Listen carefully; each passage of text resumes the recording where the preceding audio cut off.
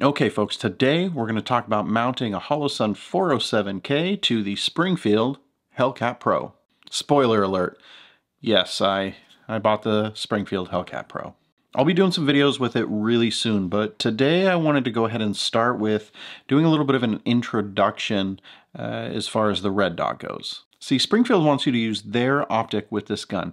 What is it, the Hex Wasp? That's what the slide on the Hellcat Pro is cut and set up for.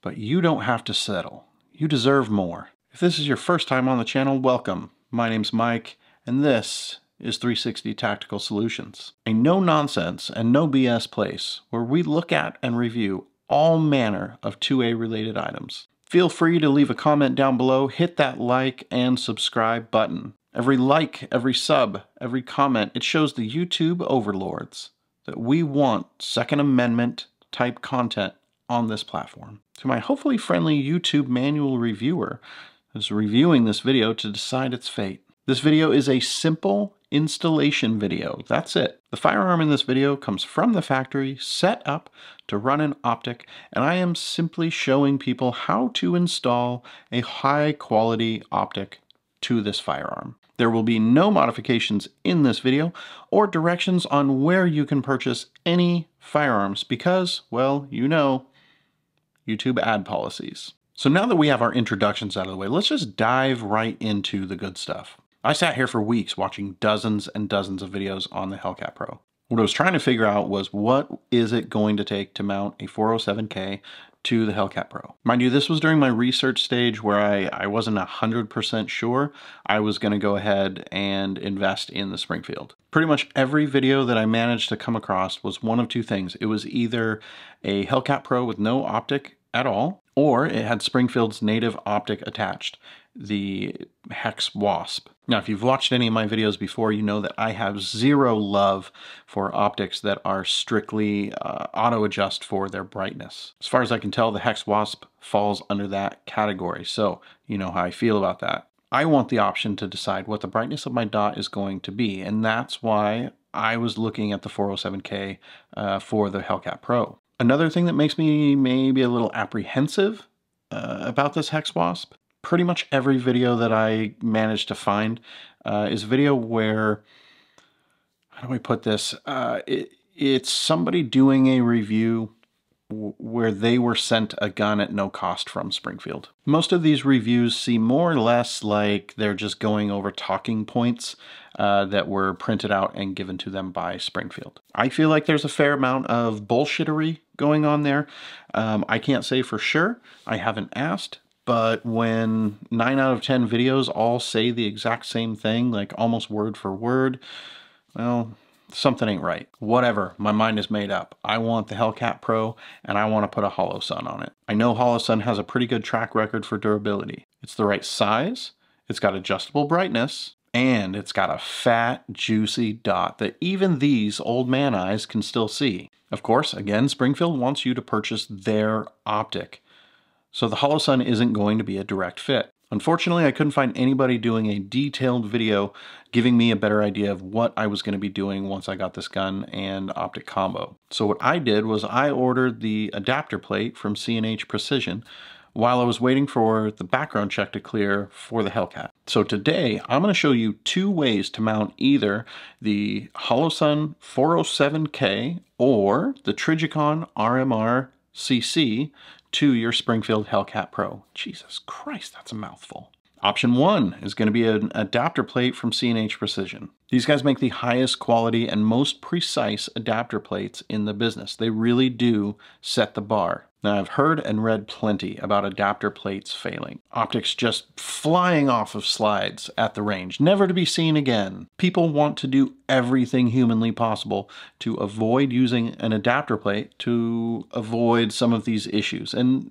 honestly, I don't blame them. The problem is they put the blame on the optics plate itself, a thin piece of metal. That thin piece of metal is the reason that your optic came off and launched into orbit at the range. Let's get my perspective on that out of the way before we proceed. All of us know that you need to use thread locker on screws to stop them from backing out. If they do start backing out, hopefully you've marked the screw heads, so at least visually you have a point of reference and you know that they've moved. We all know there's actual torque specifications for the screws when installing a red dot. It's not just, hand tighten it and then crank that sucker down. What are you using to set the torque on those screws? Do you have one of these fix-it stick torque limiters? My guess is probably not. If you're using thread locker and those screws are over-torqued, it doesn't matter if you are using an adapter plate or if your optic is a direct mill. Let's face it, the clock is ticking. Expect to shear off those mounting screws down the road at some point. It's going to happen. If you're using generic length screws, if they are not long enough, if you're not getting enough thread contact into the slide, guess what? That's an issue too. It's going to fail. There are many things that can go wrong when you mount an optic to a slide with screws, especially Torx. I freaking hate Torx. If it is done correctly though, it should not matter if it is a direct milled slide or if you're using an adapter plate. Now the Hellcat Pro slide has 4 guideposts milled into it. They are quarter circles, which is weird, but whatever. That's Springfield's little system. The adapter plate from C&H sits right over the top. In the front of the adapter plate, it's got 2 half circles that are guideposts that lock into place in the bottom of your optic, whether it is the Holosun or the Trigicon. One thing to note is that the guideposts on that plate are just slightly larger than the ones that are milled into the slide. It's not a huge difference, but it is a difference. That's something that I'm going to backtrack to once we start talking about option 2, but since we're talking about guideposts, there is a difference in size between what the Holosun is set up for and what the Springfield is set up for. The adapter plate itself measures 0.45 inches. And I'm no machinist, so please don't break my balls about terminology with this stuff. For those of you who need a point of reference, pull your debit card out of your wallet, take a business card and put on top of it. And the C&H Precision adapter plate is a little bit more thin than that would be. We'll roll some close-up footage of the optic with the slide in here. But just as point of reference, we're talking about just slightly thicker than a credit card. And no, a credit card's thickness doesn't change your co-witness that much, to be perfectly honest. It's not enough to really notice. Now, when you order an adapter plate from C&H, one of the cool things that they do is they send off the mounting hardware that you need. They're screws that are cut the exact length that you need. This is important because when you buy a red dot, the screws that they send, they're generic. See, Holosun, Trigicon, they've got no idea what you're going to put that red dot on. They don't know how deep the holes are threaded that it's going to be screwed into. They have no idea whether or not you're using an adapter plate. They are completely clueless. It's not their job to know what you're using their product on. Here's your $400 red dot with some generic ass screws. Good luck. No, with C&H, you get your adapter plate and then you get a set of screws that are going to be the exact length that you need for the gun you're putting it on. So then all you have to do is use a little thread locker and torque the screws down to specification and you shouldn't have any problems. Now, a lot of people are going to skip right past the idea of using any type of adapter plate. They're going to go for the more permanent option, mounting option number 2. And that's to remove the 2 rear lugs that I took the liberty of marking with some blue marker just to make them easier to see. 10 minutes with a file, couple of dabs of spray paint, and I could be ready to direct mount this optic to the slide. I don't personally recommend that. Sure, a lot of people have done it, and a lot of people will do it. But if you're considering it, I want to give you my perspective so that hopefully I can sway you to decide against it and to go towards using an adapter plate instead. First point that I would like to make is that when you remove those rear lugs and direct mount your Holosun to the Hellcat Pro, you're still using those generic ass screws that came with the red dot. Of course, you aren't using an adapter plate, so it's not like they're going to be too short. They're actually going to be probably a little on the long side. Are they going to be too long? I don't know. I didn't design the gun. I don't know if long-term usage is going to create any issues. One of the screw holes, if you look down inside of it, you can see a spring in there. I don't know. I don't like the idea of using a generic length screw on a slide with my optic. I just don't. Also, I'm not a machinist, so I would rather leave that judgment up to somebody who's a professional like CNH. What I can tell you is that I understand the value of using the right length fastener for the job. Second point I'm going to make is more or less doubling back to the topic of the guideposts. Those little quarter circles in the front. I have a full-size RMR as well as the 407K here to use as examples. Both of these optics have holes or recesses in the front side of them. Those holes are supposed to coincide or line up with those guideposts. It's actually a pretty simple system. Now, my day job, I work in a body shop, and you see this a lot with the logos or badges on cars. Oftentimes, they're held in place with some double-sided tape, and then there will be a post on the back side that coincides with a hole in the body panel. Now, what that does is that helps you get it lined up, and it helps you make sure that it's straight and you don't get a lot of movement with those logos. These optics are made to have 4 points of contact. 2 points of contact are in the front, the guideposts that go up that the optic sits on. The other 2 points of contact are going to be in the rear. That's the 2 screws. That's why the CNH adapter plate has the half circles built into the front side of it. So it still has those 2 points of contact in the front. They help stabilize the optic itself. It's not just the 2 screws helping the optic hold on for dear life. If all you were using is the 2 screws, what can happen is the 2 screws can back out ever so slightly, and at that point the optic can actually move back and forth, making you lose zero and or shearing off screws and launching your optic into space. You need those 4 points of contact. That's how it's designed. Now, the reason that I bring this up is because those 2 quarter circles that are milled into the slide of the Hellcat Pro, they are smaller than what's required for either the Trigicon RMR CC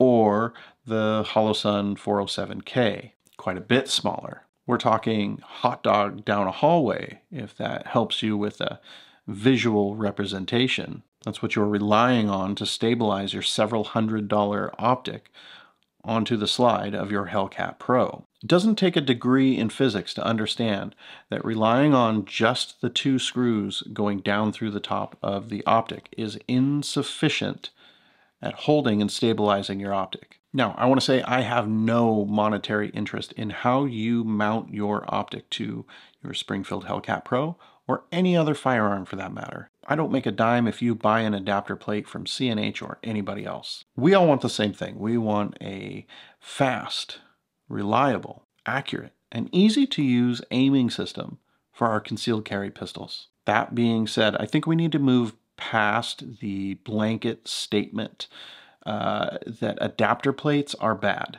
What we need to do is go with the best option at hand. I would love it if every manufacturer would sit down and agree to a standard mounting platform for red dots. After all, a direct mount is the best mount. Trigicon is basically the standard, so why wouldn't every red dot use that mounting footprint and every slide be cut with it? You know, the problem with that is that if that were the case, you and we would have options. We wouldn't be stuck or coerced into using something like the Hex Wasp on our new gun.